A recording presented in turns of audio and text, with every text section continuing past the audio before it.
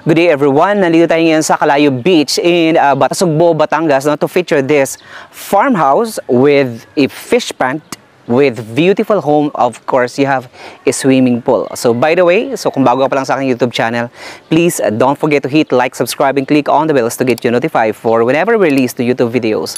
My name is Ray and let's begin this amazing house tour.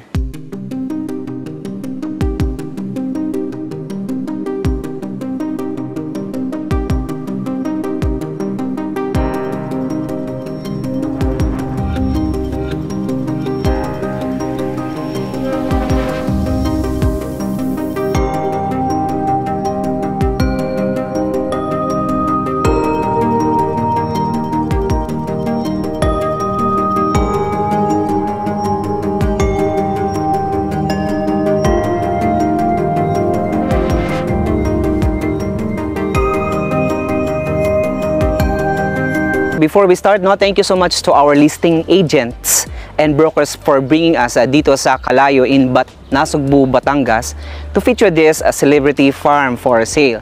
So anyway, before we head on to the property, so this property with a total land area of 35,000 square meters. This property is enclosed with fence. You have the river. Of course, this property is Torrens. The seller is alive. So but before the buying process, we will check out this property for sale today. Now let's go, Veggie. Come on. So anyways, this is your driveway. You have here your service gate, Ang property napakalaki. And just imagine that this property has a fish pond. You have the basketball court. Meron kayong mga Nipa area. And of course, you have modern design house. Look at this place right here. Talaga namang airy, breezy, cold, and napakaganda ng atmosphere. So when it comes to the biosphere, marami sila ditong mga gulay in the same time. Right, so this is the property. So right here, you have the gazebo area. And meron kayong mga bakawan area or the mangrove area. And meron kayo dito mga kalabaw mango. Of course, malalaki na at namumunga na. And over here, we'll check out the house right here. Let's go. So anyway, so if you are interested to buy and check out this property, so they're selling this property in the market for 122 million pesos. So negotiable maybe, I think. Okay, let's go. Over here. So anyway, so dito tayo dadaan, So ito na yung mga mangga.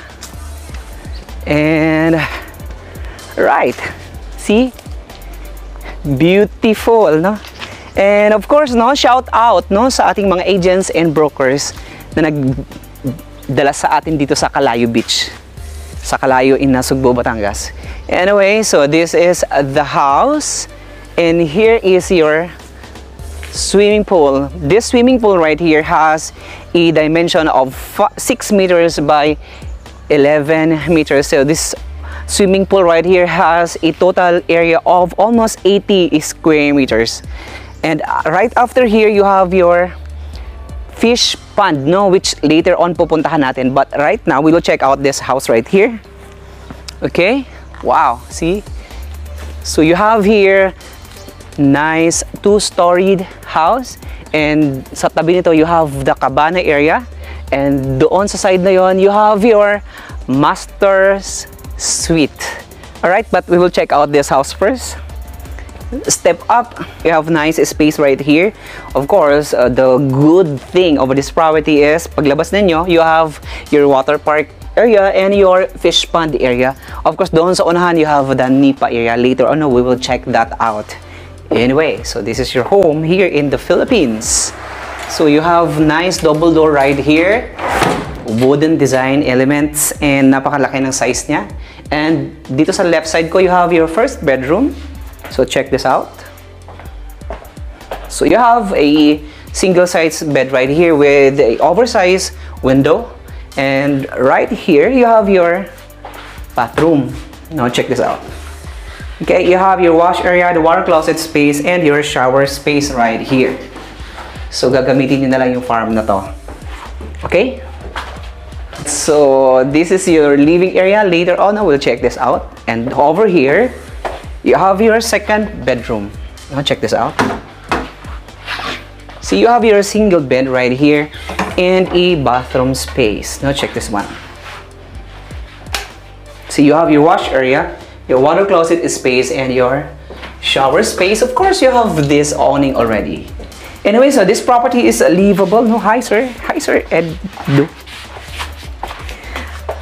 Right, so after here, you have the access to your backyard, which is your staff area and your storage area. Of course, you have a cabanas area. No? Just imagine that you have a 35,000 land area or 3.5 hectares property. And over here, you have your gorgeous living space. See? Very airy and very light because you have a lot of ventilation. Malalaki ang mga bintana. And over here, you have your sliding door leading to your dining area, which is your cabana area. And you have the two sliding door over here. Okay, so we're done right here, and we will check out the second floor. So anyway, so dito sa ilalim ng hagdanan, you still have the space wherein you can store your stuff. So they converted this spot into a storage area over here. Plus, you have still storage over here. Now, let's go up and checking out the second floor. Right, so before we head on to the second level, so this ground level, you have two rooms with a beautiful space of your living area and a beautiful spot of your water space. And of course, this is your steps, stairways leading to the second level. You have nice planks right here. Napakaganda ng riser nila kasi ito naman, senyorita. Alright. Okay, so we're on the second level. So, behind me, you have the two rooms, which is, ito yung kanilang Jack and Jill room. Jack and Jill room because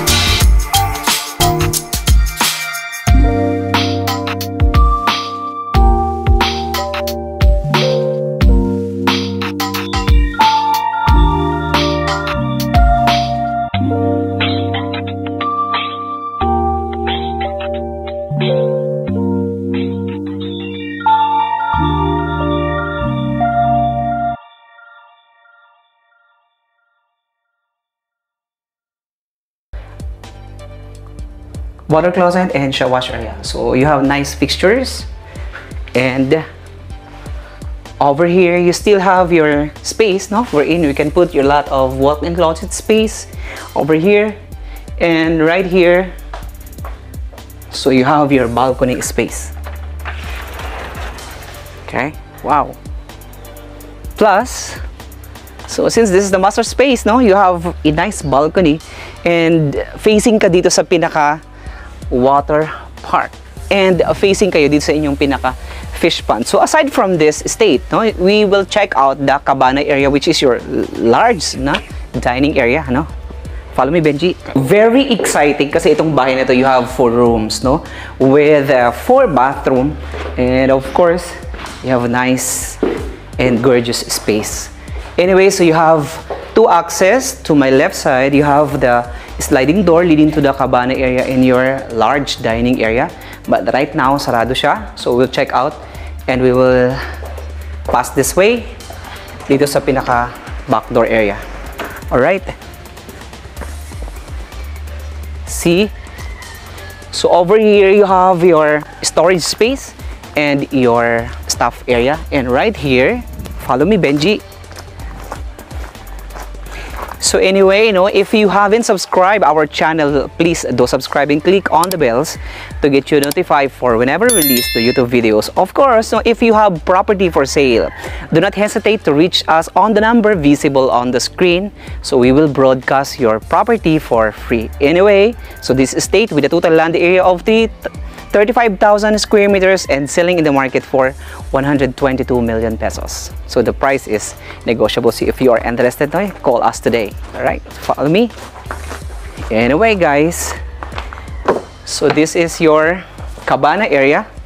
So you have a oversized dining table right here, wooden elements, and napakaganda nito, very unique and very aesthetic, and you have nice ceiling design. What is the beautiful spot right here is, first thing is you have the view of your water park, plus the beautiful view of your gardens, plus the beautiful view of your fish pond and your, meron pa kayong mga nipa. So ibig sabihin kumikita itong farm na to. So aside from the nipa area, you have the mango trees, you have the coconut. Of course, pwede nyo ring i-convert this place into events or a resort or a rest house. Alright, so over here, this is your oversized kitchen spot. So right here, you have your U-shaped counter with different design of your storage spaces. Of course, you have the overhead bins, you have this cooking area, and with this range hood, by the way. Of course, you have the place here for your refrigerator, and you have beautiful lightings, and of course, you still have the monitor right here. So by the way, so this estate has a Wi-Fi already. Okay, so this cabana area is perfect, place wherein pwede talaga na siyang gawing nakaka-relax area kaya. Alright, so aside from this one, we will check out the master suite. Alright, so master room, check this out. Follow me. Wow, see? And later on, pupunta tayo sa fish pond. Alright, so right here, anyway, shout out sa ating mga buyers na nasa Canada, California, New Zealand, Eastern and Western country na bumili sa atin dito sa Anyana and Antel Grand Village. Plus, yung bumili sa atin mga farmhouse and mansion houses. Okay, follow me guys. And over here, this is your master room. See? By the way, this is your lanai space of this master room. So right here, you have the space here as your pond area. So pwede kayong maglagay dito ng mga koi or malalaking isda, dito sa middle ng inyo pong bahay. So napakaganda ng spot na to with the beautiful view of your fish pond. So dito lang sa harap mo may fish pond area ka na. And since this is a big property, we will check out this master room. Very exciting. Okay, nice and beautiful sliding door. Ito namang oversized sliding door. Alright, follow me guys. Anyway, so this is your living area. Wow, so you have beautiful ceiling design. So napaka-unique at napaka-artistic, simply but elegant. So look at the groove and the design and the paints, the color combination from this beige down to the dark colors, very warm. And right here you have the patio area. So you have a nice feature over here with the view of your pond. And right here is your master bedroom. See, you have AC, you have a lot of ventilation, so power saver itong property nito kasi you have a lot of lights, and over here you have your walk-in closet space. Still, you have a lot of spaces overhead, wherein kayong maglagay ng inyong mga storage area. Of course, dito sa side na to, you have the space, and right here is your master bedroom bathroom. So you have your wash area, a vanity counter, vanity mirror over here with a water closet space, and you have a nice enclosure over here. Wow, with a beautiful size of your shower. See? Nice. No? Taas din. Malaking tao talaga yung nakatala dito. Anyway, shout out Sir Ed. Okay, so after here, now we'll check out your fish pond, no? Right, so aside from this beautiful home, so again, no, napakalaki ng property na ito because it has a 3.5 hectares. Napakadami nyo pang pwedeng magawa. So aside from their existing fish pond, you have another additional spaces, pwede kayong mag-cultivate pa, no? Or you can convert this spot into a zoo or a resort. So plus, napakalapit mo sa dagat. Okay? So the exciting feature of this property is you have the fish pond. Now we will check out. Okay? Follow me, Benji. Okay? So after here, so to my left side, you have your fish pond. And to my right side, oh, diba mahangin? Mahangin, diba? At saka daming mga puno. Anyway, this property is Torrents RPT updated. So, if you are interested, selling 422 million pesos. Anyway, so additional water feature right here. Maybe this one is their koi pond area, or pwede gawing as a dipping pool. Yan. And dito sa side ko, ito yung pinaka beautiful spot, which is your swimming pool. Just imagine na you have nice house here. And okay, so over here is your fish pond area, no? Ayan, pakita mo, Benji, nakita nyo ba? So, di ba? Pwede ditong mga bangus, mga hipon, and pwede rin ditong mga tilapia. At napakaganda nitong space na to, itong dike. At dito sa side na to, so may mga improvement na siya. So madali lang siyang i-develop, i-improve later on, no? Once you are in the possession of this property. Alright, so right here, you have your, wow, Nipa area. Talaga namang ito, mga Nipa yan. Ang dami mga puno ng Nipa. Alright, so aside from this estate, aside from this kumikitang kabuhayan, so you have a beautiful dwelling place and napakaganda ng investment. This is talagang solid property. So from here to Manila, it's around mga 1 hour driving away, via pwede kayong dumaan ng Tagaytay, then Nasugbu.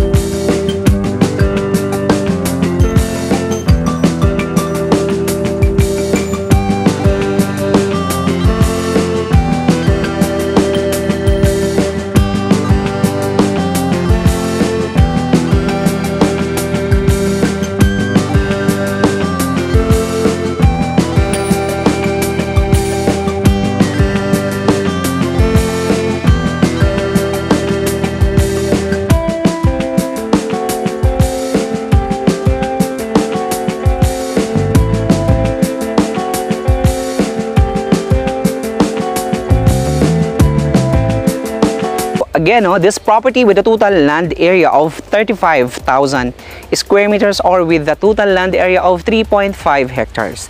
This estate is titled, you have a master room, you have the cabana, and you have this big house. Of course, you have the basketball court, you have the swimming pool, you have the garden space, you have the farm, plus you have the fish pond. So nandito na lahat sa property na ito. So if you are interested to check out and buy this property, so they are selling this property in the market for 122 million pesos. So if you are interested, you can call us today, para pwede nyo kausapin yung ating seller, Mr. Ed. Anyway, so my name is Ray and I hope to see you in my next video. Maraming salamat po. Daghang salamat. Gracias, amigo all over the globe. Thank you very much and God bless everybody.